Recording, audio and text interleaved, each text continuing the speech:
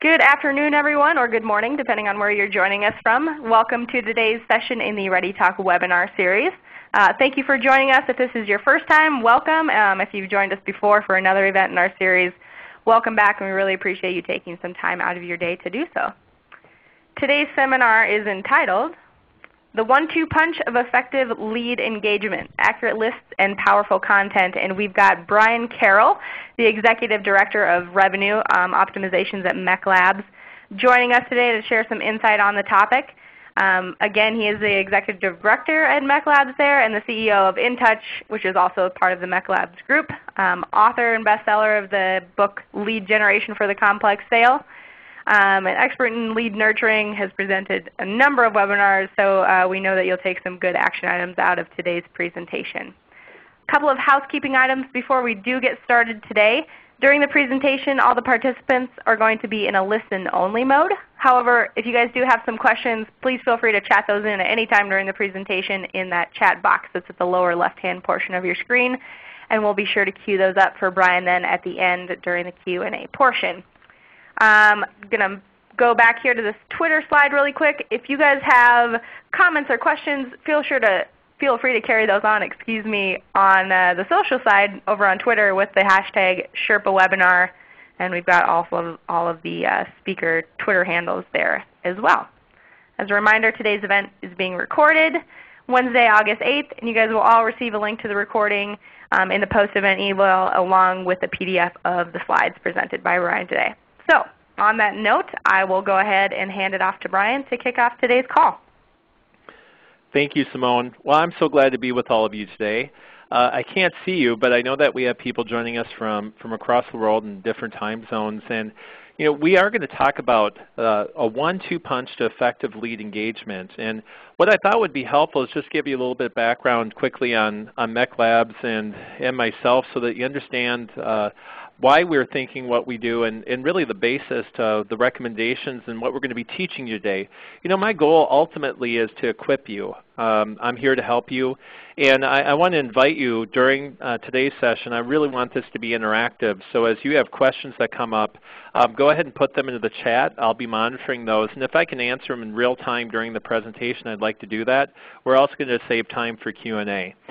So let's go ahead and just introduce MEC Labs. So some of you are familiar with MEC Labs. Some of you are more familiar with our brands, Marketing Sherpa and Marketing Experiments. But what I'm sharing with you today is really based on more than 10 years of research we've done. And MEC Labs is really focused on discovering what really works in marketing to help executives optimize the financial performance of their sales and marketing funnel. And so we've conducted more than 10 years of research. We've conducted 1,300 major experiments. Our work has been run on tests that have affected over 1 billion emails. We've tested and optimized over 10,000 sales paths. And this year we're publishing hundreds of publications, and we're conducting many conferences here in the U.S. as well as webinars around the world. So what I wanted to do is just give you a little background on me. I joined the company in 2008. I've really grown up focused on really working with companies that have a complex sale. And so we don't have a lot of time to get to the history. I want to dive into the content.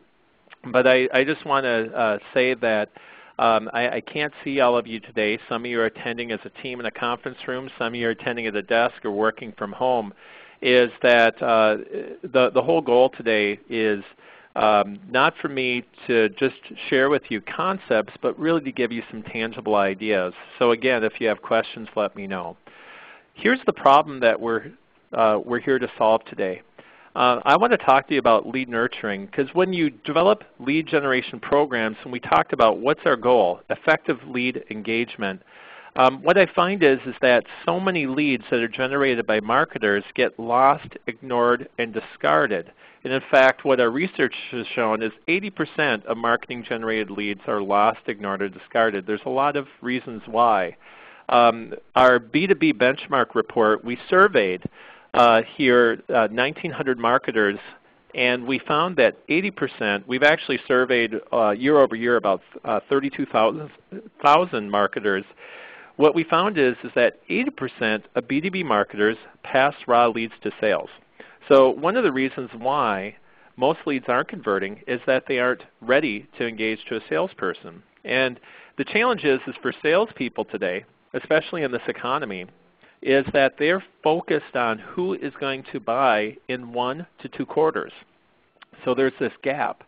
We're giving leads too early. Many marketers are passing leads to salespeople without qualification or the necessary data. And these longer-term leads, these future opportunities often ignored by salespeople, represent approximately 77% of your potential revenue. And what's interesting is that we studied lead nurturing. How many marketers are doing it? And what we found is 73% of companies have no process to re-engage leads, to nurture them after they've handed off to sales. So what's this mean to you? What this means, and what I'm hoping to solve with you today, is that if you can relate to any of these things, and if your magnitude of your problem is just a fraction of this, it's still costing you money. If you think about your marketing funnel and your sales funnel, really I want you to begin thinking of yourself today more like a revenue plumber. And your goal as you look at your pipeline is understand where the leaks are and where you can plug the leaks. We found that the leaks are happening in 2 areas: not having clarity on the lead, and 2, not having clarity on how to nurture the process. And so that's what I'm going to teach you today. I thought it would be helpful to begin with a case study. And I wanted to give you this case study as an example of a company doing a simple lead nurturing program just to talk about the power of what could happen if they re-engage the leads they already have. And here's the thing. You guys, right now, many of you are on fiscal year. So we are in the midst of 3rd quarter. A lot of you are B2B marketers who have a complex sale. We also have some business to consumer marketers on today. But generally speaking, for considered purchases, the leads you're generating right now this month may or may not impact 2012's revenue. I find that most of the time when we study sales cycles, what makes a complex sale, the leads you generate this month may actually impact January of 2013. So what can you do to move the sales needle? And this is what one company looked at, and I'd like to encourage you, if you don't have a lead re-engagement process, the fastest way I find to get ROI is to go further with the names you already have. And so that's what this group's doing. They're a B2B company with a short sales cycle. They were focusing on launching an email series, and this is a test protocol 31985.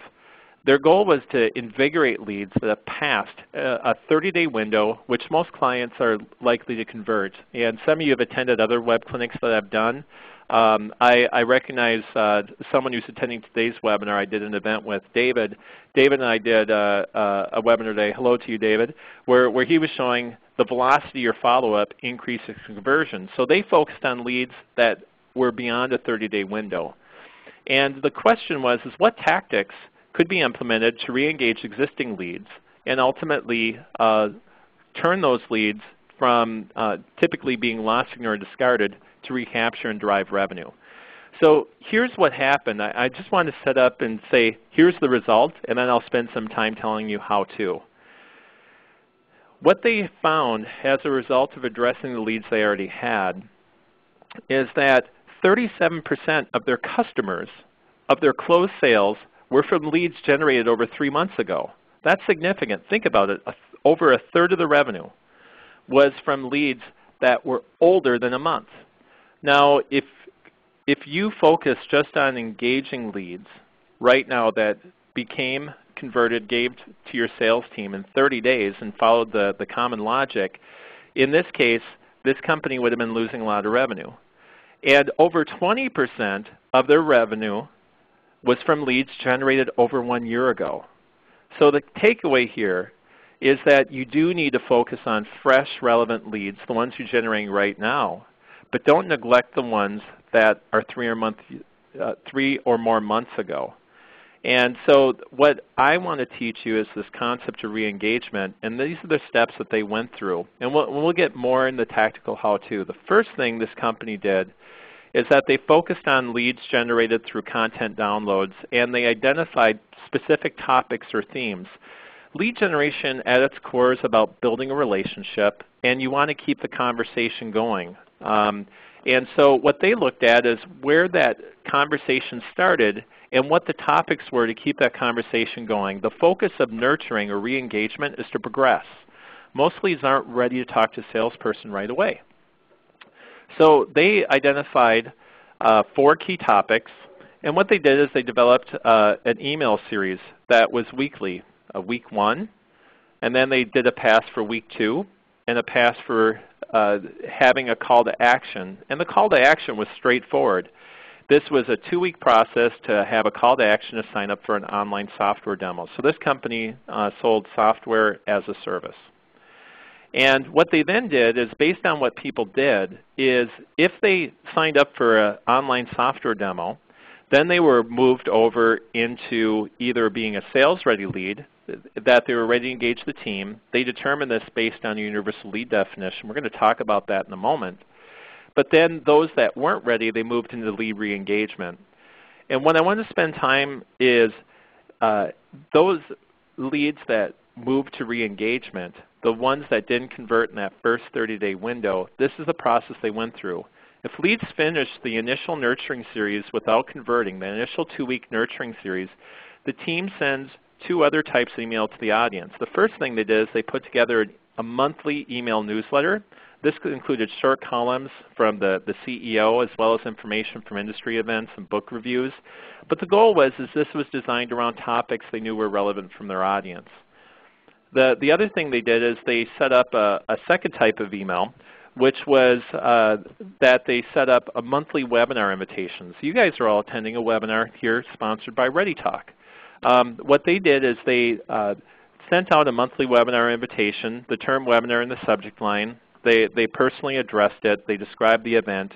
And the goal here is that they gave people the opportunity to manage their subscription of what path they're in from a nurturing standpoint. Their email management and marketing automation system software allowed them to do it. The third step they did is, in addition to the newsletter and webinar invites, they had a biweekly email series. And what this was is they focused on marketing tips and practical information for leads that were older. And so this series happened shortly after that. What the goal was, it was mainly to keep in contact with this audience, sharing articles they felt would be relevant. The difference here between the other 2 is there was not a strong call to action. So that was de-emphasized as opposed to focusing on the demo. And they also set up, in terms of the program itself, an email tips series. And what I thought was interesting is they had a proactive option to opt out. The danger when you're sending out regular email communications to your audience is you don't always know what's relevant. The other thing is you may be sharing things that's relevant to people, but the timing's off.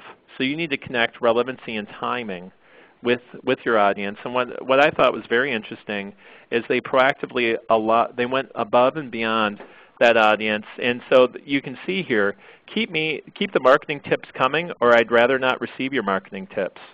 And by doing this, their objective was to keep this audience from emotionally unsubscribing. So the takeaway is that you want to avoid overwhelming your audience. And so as you think about doing something simple, this was a pure email-based program. And I found right now, if you're going to do lead re-engagement, one of the tactics or channels that most companies are employing today is email. It's a great way of doing it, but you want to avoid overwhelming your audience. So in this case, they did a couple of things. They worked with their sales team to stop emailing sales-ready leads that had scheduled a product demo because they had a separate stream of emails that their sales team was working on. And then what they also did is, after someone filled out a download and that they didn't engage, that they didn't move to being sales ready, they would allow people to start the process over, but that any leads in long-term series that filled out the form to download more content, they were taken out of the long-term series. So if someone responded to the call to action of the demo, the objective ultimately for them, as they looked at their sales path, is customers who download software typically are more developed in their need than those who haven't. And that's where they put them in a different nurturing path. So what I want to do, you guys, is this is a case study. We're going to get more into principles, but the key takeaway here is this. If you don't have a nurturing process in place, I would encourage you to look at re-engagement as one of the things that could give you a lift this year. And this is one of the fastest ways I know to drive ROI, because what you're doing is you're going further with the budget you've already spent. So I know you're going to have questions, and I'm going to spend some time just quickly giving you a definition. We've talked about lead re-engagement, lead nurturing. We haven't defined it yet. And what I want to do is as you have questions, again, put those into the chat, and I'll look to address them. But let's say, what is lead nurturing? Lead nurturing is a relevant and consistent dialogue with viable potential customers regardless of their timing to buy. And the goal of nurturing is this, is that you are really focused on progressing people from early interest to consideration. That's really the objective of nurturing. You have to have clarity, though, at what am I nurturing people to what stage? And what I find there's a lot of confusion with marketers is they think they're doing nurturing, but they aren't clear about the destination. To what point? I would like to say the first objective, at least if you look at this from a lead generation perspective, is you're looking to nurture people until they reach this point of being sales ready. And so what I want you to understand is that you're really looking with the nurturing process to develop an approach so that as you think of your marketing and sales, right now you'll notice that the marketing pipeline and the sales pipeline are separate. I'm just showing this for illustration. Really, they're all connected. From a customer point of view, they don't see things from a marketing or sales pipeline. What they see is they're looking at a conversation and they're trying to understand how, what am I searching for? How are my needs going to be met? How can I get my questions answered? But what's happening here is you notice there's a step called inquiries. And what I'm talking about is inserting a step called nurturing. And as opposed to handing off leads here as being sales ready, and I'm going to just make a note so you can see this, is that we're adding the nurturing step here because our goal is to get clarity at what point do we make the handoff process take place. I was pleased. You know, some of you are watching the Olympics right now. I wasn't able to tune into the 4x100 relay. But what was really great is, I don't know if many of you remember the previous Olympics. In the 4x100 relay, the men and women's team were both supposed to win the gold medal. They were heavily favored. And guess what happened? Both teams didn't even finish the medal round. They didn't even qualify. Why? They dropped the baton. This year, the women actually beat the world record and they won the gold medal. And what I want to say is that you got to get clarity of when you hand things off, because it doesn't matter if you have the best team in the world, the best marketing in the world. If you drop the baton, you're not going to win. And so you need to be clear on when you're going to hand that off. And this is going to help set the stage for the steps we're going to talk about today. There's 4 key steps that I want to teach you so that you can optimize your lead process and drive more effective lead engagement. And we're going to go rapidly through a lot of content today. Again, I can't see you. If I could, I'd be looking at your eyes to say, are you tracking? Is this making sense to you? So how am I doing so far? I'd just like to see some of the comments from those of you attending. Any questions so far? Okay. Kent brings up an observation. I see marketing coach confusion about nurturing. Some place it in the pre-conversion stages, other place it in post-conversion and post-sale stages. It seems like apples and oranges to me. That's a good observation. And what I would say, Kent, is that nurturing is a process that can be applied in both post-sale as well as pre-sale conditions. Nurturing really can be called account development when someone's a customer. It applies there. There is confusion, and I think the biggest thing is as Stephen Covey talks about, is you need to be clear to what your objective is of why you're nurturing. So begin with the end in mind. And Jocelyn asked a question, will the slide deck and audio be available? Yes.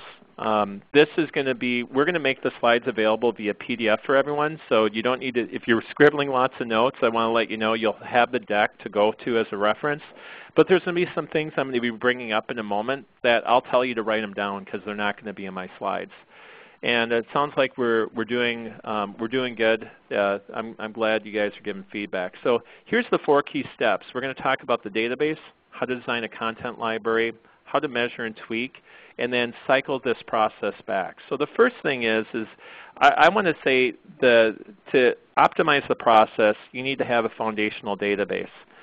And to do that, to build your nurturing database, I find that a lot of marketers don't have the CRM or the marketing automation tool to do it. Some of you may have lots of data sitting in various Excel spreadsheets. You may have webinar attendees in one area. You might have trade shows in another. You may have downloads coming to a form that sits in an email box. What you need to do is you need to bring all these things into one place, all your nurturing list sources from your sales team, past event attendees, newsletter subscribers, so you can begin understanding who's there. And in bringing this all into one place, those that do have a more advanced process, you're well ahead already because you can begin looking at your data in a way. And here's the things that you need to be looking for. The thing that I found is that with your lead nurturing process, bringing all your data in one spot allows you to do an analysis to understand who's in your database, what are the titles in there, and I'm going to encourage you to look at doing a regression analysis. In simple terms, it's looking at your data to understand what's there. Who are the titles? Where are your inquiry sources coming from? That gives you clues about how to keep that conversation going. What campaign or call to action do they respond to? And what you need to be doing with your database is that you need to apply on top of that 2 things, an ideal customer profile and a universal lead definition. The difference between the 2 is this, and we're not going to talk about ideal customer profile. I'll give you a web address you can go to, and we actually have a how-to guide for that.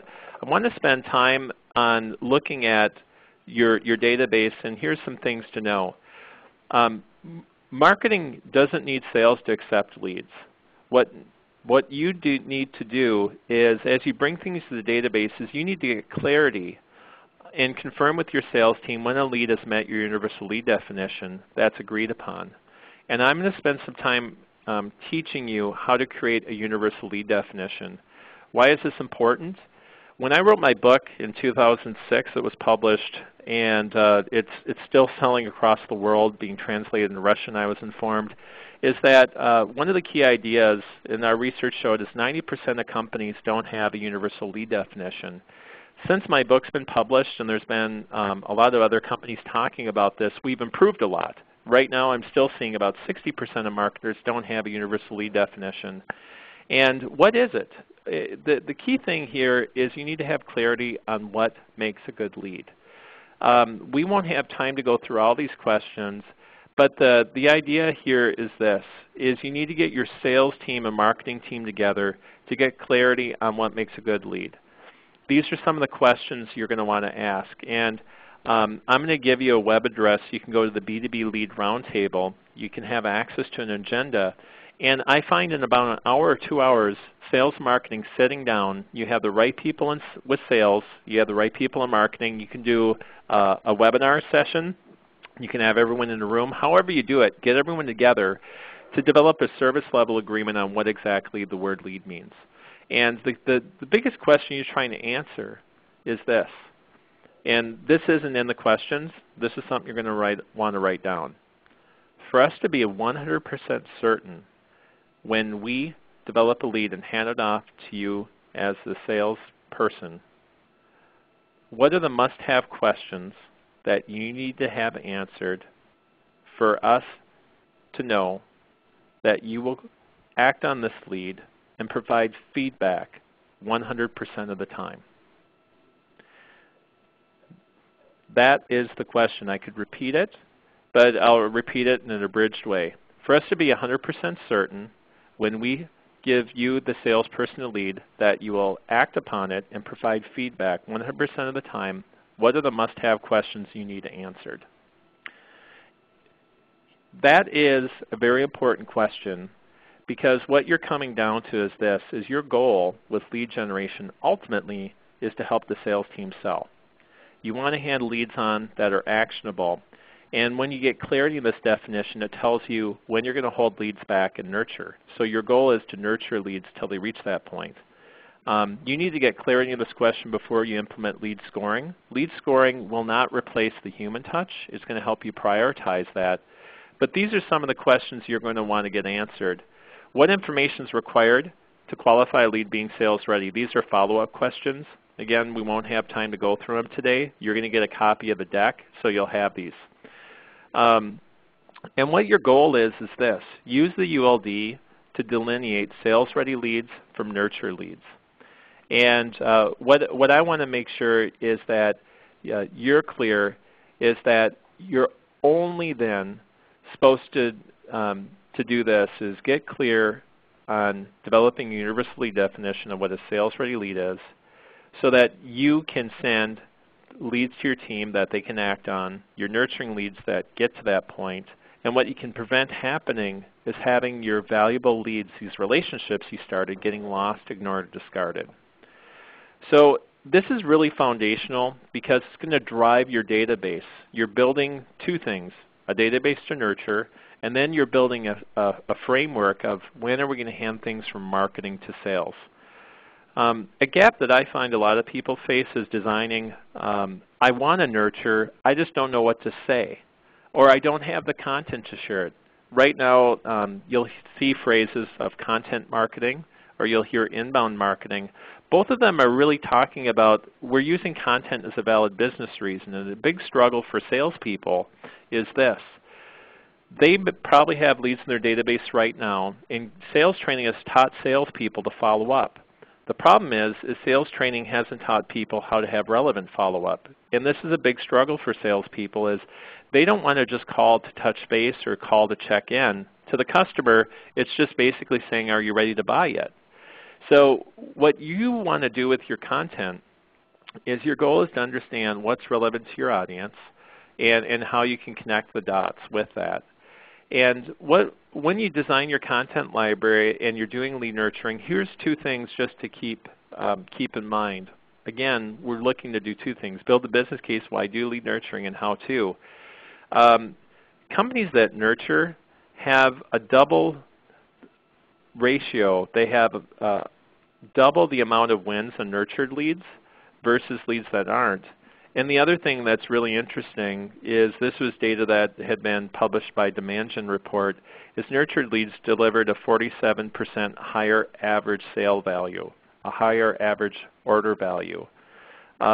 We just published our lead generation benchmark report at Marketing Sherpa, and we found that companies that do lead generation and then they add lead nurturing to the process drive a 45% higher return on marketing investment than those companies that just focus on generating leads. So when you get your content library put together, I want to share with you some tactics of how to go about doing that. The first thing you need to do is you need to understand the personas involved in the process. I encourage you to sit down with your sales team. If you aren't clear on this, you need to look at who typically are the main drivers of our customers' buying process. These are some of the examples. It could be a project leader, a CIO, it could be a contact center leader, it could be field service center staff.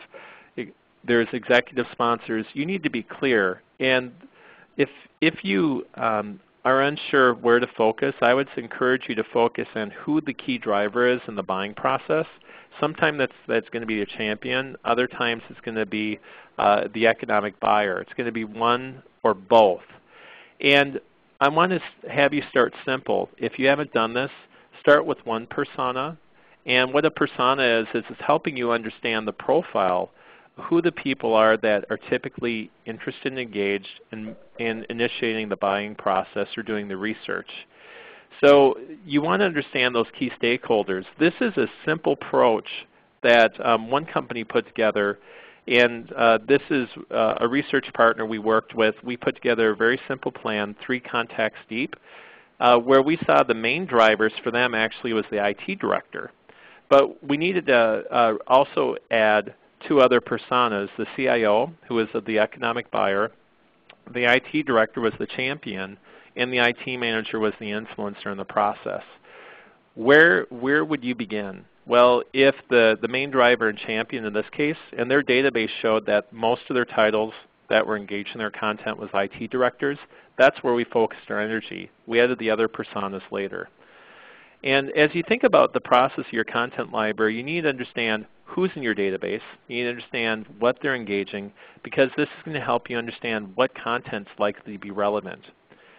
And from that, there's a lot of choices you have with your nurturing content library. As you think about your content, there's 4 main channels you can share your content: the phone, doing events, doing things online, and via email. These are some of the examples of content related to those channels that you could share. You could print this slide out and use it as a way to brainstorm as you look at your process. I want to give you an example though, because again, I said that the answer, or the question a lot of people have is, where do I find this content? How do we go about that process? Well, the first thing I would say is this. Number 1, repurpose. Too many companies feel that they need to create new stuff when you already have content that's inside your organization. Start by leveraging your internal experts. How can you harness the knowledge that exists already in your company? Create a process to capture the expertise and share it, and develop your own thought leaders. The other thing we found, and what many leading companies are doing, is they're gathering and filtering relevant content based on message mapping. Message mapping is understanding the personas and the theme. What is the typical question someone's asking in the buying process, so that we can provide content that answers those questions, and then using that to filter the third-party content. I want to show you an example of repurposing, and this is just taking this idea of how can I take what I have and extend it. This is an example of a research chart. This research chart that was done to compile data and learn something could be repurposed in a lot of different ways. That research could be shared in a webinar. That webinar could be turned into a video clip. That video clip could be turned into a tactical download. Or that research chart could become a blog post, and then that blog post could be shared via an email with a link. So this is taking one simple content piece and being able to expand it multiple different ways. And as you look at your personas and how your audience is engaging your content, we'll spend a little bit of time talking about messaging. The idea here is that you take your quality content, and if you don't know right now, I encourage you to sit down with your team or yourself of doing an inventory of your content portfolio. What do you have that is valuable? So any questions that you guys have, let me know around this area. We'll certainly come back to it in terms of your content. The other thing is thinking about the value of your content beyond acquisition. As I had been asked earlier by Kent around this idea of confusion, you can look at your customer buying process and see who else can benefit from this. So that your sales team, the same content you're doing for nurturing might be able to be repurposed to help your sales team nurture their database and their audience towards accelerating the pipeline. So this could be also used to nurture your existing customers. It could be aligned for upsell, loyalty, and retention. It could also be applied in your group around recruiting or training or customer service, training and education. There's a lot of different ways. We're right now focused primarily on lead generation, but I just want you to know the benefit of this process goes well beyond just helping us optimize the sales and marketing funnel. So we've talked about developing your foundational database, designing your content library. You now need to look at, is what I'm doing working? How do I measure and tweak the process? So as you tie your content to a specific conversion, your objective in sharing things from a nurturing point of view is looking at how do I measure what's working and what isn't. With a research chart, let's say you do it via webinar, you're going to look at things like how many registrants do we get, how many attendees, how many replays. A video clip, you'll measure things in a social standpoint based on views, likes, dislikes, and social shares. With a blog post, you're going to measure page views, comments, social shares, or with an email, you're going to measure opens. Ultimately, the purpose of email is to get a click. So you'll measure click-throughs, and some of you may also have social aspects, so you measure it that way. With a tactical tool download, this is something where they be coming to a landing page or to a form. So you'll look at the amount of downloads and how many leads you're capturing. The key thing in measuring conversion from a nurturing standpoint is that going back to the foundational database, you're going to have a lot of different metrics. This is where marketing automation can help you bring these metrics into one spot and being able to measure the level of engagement people have. We could spend an entire hour talking about lead scoring. I'm not going to focus on that today. But what I want to do is just say as you're measuring engagement, your goal is to understand what's the conversion, what's my objective in sharing this content. When you're doing a simple nurturing process like I shared the case study earlier, they were sending emails. The emails were measured based on what people did as a result of that email and the call to action, and then they use that to trigger what additional nurture path they'd put them in. So you just need to really be clear at how you're going to measure that, and you're going to do it two ways. Quantitative, so this is using your analytics to look at how you're driving engagement. You're also going to do it via forms, so this is quantitative. Did the form tie back to the database? How are the prospects engaged? And you're going to look for patterns. This is going to help you measure and make adjustments to know, well, this content's played well with our audience. We have a higher level engagement here. We've had more leads or inquiries come as a result of this. Then there's a qualitative side. And this is important as well because you're going to talk to your sales team. Their feedback to you is going to be qualitative as well. Comments of what people are making on your database based on blog post articles, what your sales team hears in terms of feedback from the prospect. So this is going to help you bring these two pieces together.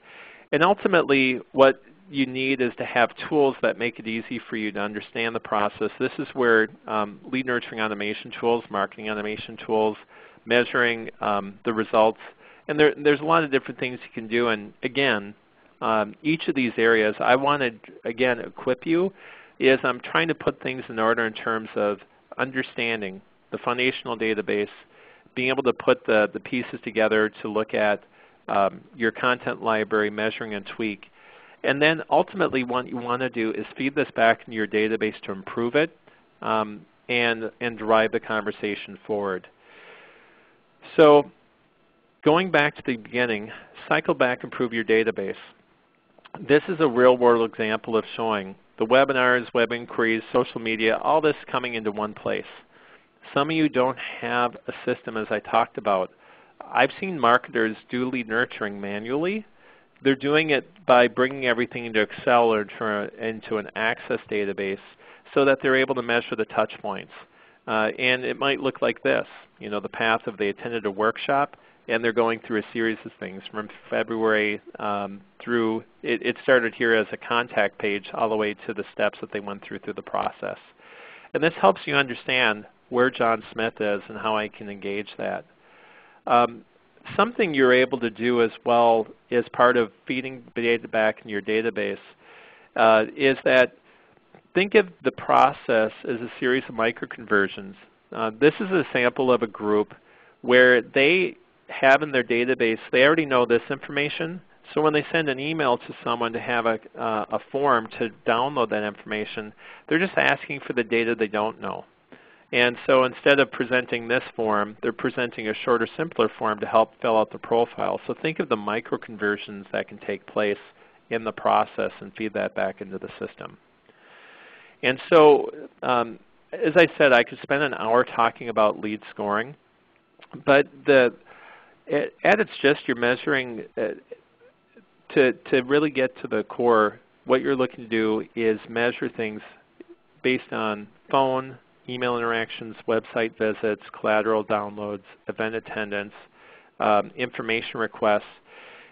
Just know when people engage your content, it doesn't mean they're ready to talk to a salesperson. It doesn't mean that they're sales ready yet. what it means is that they were engaging that content, and your task is to understand two things. What question were they trying to answer, and how you can help progress that conversation forward. And so when someone downloads a white paper, you're not going to call them and assume they're ready to be sales ready. I won't name the company, but I downloaded a white paper I got called by a sales rep. The sales rep wanted to qualify I was ready for the demo. I was really just looking to research the issue, and the white paper answered some of the questions. So what I suggested to this person is saying, instead of calling me in this level, and this is what we've tested, is to be able to instead say, hey, I saw you downloaded our white paper, and a lot of people who downloaded are trying to answer questions for themselves or someone else in their company. What was the question you're trying to answer? So I can provide information to you that would be relevant. How can I help? And then moving to qualification. The other way is let's say someone attended a webinar. Giving and equipping your sales team to have a follow-up content piece that extends the value of that webinar. So rather than following up to a webinar attendee and saying, I saw you attended a webinar and move immediately to qualification, it can be that same thing. I saw you registered for a webinar. It looks like you had a chance to attend it. I wanted to get your thoughts. Was it helpful to you? Did it answer your questions? And then for that sales rep, give them a valid business reason to connect, saying, a lot of people who attended our webinar were looking for some key takeaways, and what we did is we put together an executive summary of the big takeaways from the webinar. I just wanted to pass along to you. And the goal, again, is to have every touch be adding value.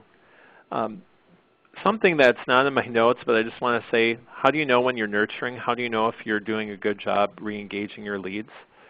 Is to do this. Is the content you're sharing with your potential customer valuable, even if they never buy from you?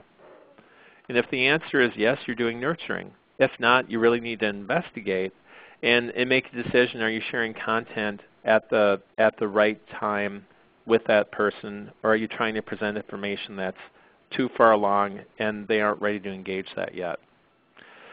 So we've talked about 4 key steps, and the key idea here is you need to pull together building your database and your universal lead definition, and then from there having a content strategy to progress people. And so we talked about developing a foundational database, designing your content library, measuring a tweak, and then improving that. And I wanted to leave you with some takeaways. So here's your action items. Number 1, you need to determine your universal lead definition. Let's say you have one. If you haven't revised it with your team and closed the loop, I can guarantee you that you're probably not giving your team exactly what they want. And I would encourage you to go back and revisit your universal lead definition to make adjustments. It's an iterative process, and it requires feedback for you to make those improvements. Number 2, before you begin nurturing, build a 3-month track for your top 3 personas. What I'm saying here is I find too many marketers develop the first touch, and then they're scrambling in month 2 to figure out what else they want to say. So what I want you to do is think at least 3 steps ahead. This is going to help you be proactive so you don't wonder what are we going to talk about next. And this is going to help you be consistent in the process, because what we talked about is lead nurturing is having an ongoing, meaningful conversation with viable potential customers regardless of their timing to buy. The third step is you can take one content piece and look at how you can extend that into 4. So your takeaway here is I want you to look at your current content and ask yourself, how can I extend the value of my most valuable content? So you're not creating new stuff. You're looking at how do you go further with what you already have. And as part of this, when you're sharing the information, as you share it, track the objectives and set goals to increase them. Right now, there's a lot of metrics there. People ask me, well, how am I doing versus my competitors? And the question really you should be asking yourself is, how well is my content resonating with my audience to drive better engagement? Focus on that and make steps to improve the level of engagement with your content, with your audience. That really is your objective. Fifth, you need to take this touch points. We call them touch points. Some call it digital body language. Others are going to call it engagement or meaningful moments. Whatever term you use, we'll call it touch points, is you need to bring all this data into one spot so you can understand how your audience is engaging your content and profiling that.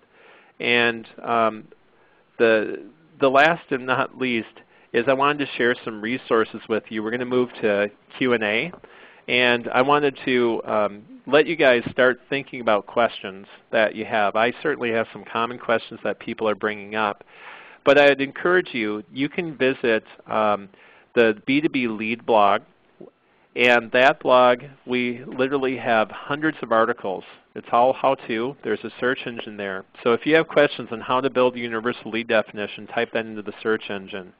I also want to encourage you to look at the B2B Lead Roundtable. We have over 11,000 professionals who are connected together online via LinkedIn. And this is a place for you to connect with your peers. I started this group as an experiment, just as a way to learn and have marketers network and understand. And what I love about this group is I'm constantly learning from the comments of the group. Our role, we mainly just moderate it. If you aren't a member, I'd encourage you to look at that. And I know that ReadyTalk has an ongoing series that they're presenting as well. So thank you for having me. We're going to move and use this time for Q&A. I certainly see some that's come through. And Simone, I'm going to go ahead and hand back to you. Thanks for having me. I hope you found this content useful and helpful. And I look forward to hearing about your success as a result of what you learned today. Sure. So I will queue up a couple of the questions here. One is, do you have any research on the impact of mixing business development calls with an email nurturing campaign? And maybe give us a few pointers on, have you seen that be successful, not a good approach? Oh, definitely. In fact, we actually published a case study on Marketing Sherpa of a company that simply combined email with doing follow-up teleprospecting calls and drove a 300% increase in their number of sales-ready lead conversions. So the answer to the question is yes. If you have an inside sales team or you have a business development team, doing two things, combining the phone and email together. And what this company did is that they had their inside sales team. They would send an email. Based on what people did with that content, if they engaged it, they had a follow-up email piece for their business development rep to share with someone. And what happened as a result, and I'm just looking up the company name as we speak, is that they were able to drive 300% more ROI from combining email and the phone together. In this event, if you guys want to jot this down, go to Marketing Sherpa. It's case study 32177. And it has steps and how-to and the creative that was used for this. So the bottom line is that it does work to combine that. And by doing so, they saw 40% more appointments, and 82% of the appointments were generated from a follow-up phone call instead of email. So it was email that showed where the human touch should be prioritized. Great, thank you. So hopefully that kind of helped answer your question there, Jennifer. Another question too, and hopefully I phrased this right, and Jennifer, correct me if I'm wrong. But how do you get the contact? How do you get the opt-in contact info for 3 personas per company? And I'm not sure if. Go ahead. Sorry. Yeah, as I understand it, I would start this. Two things. I would start looking at your customer database and understanding who the contacts were in the buying process. So look at the recent closes that have happened or the recent wins, the 10 most recent wins in your database. And you can find this in your CRM or Contact Manager and see who the titles are that were in the process.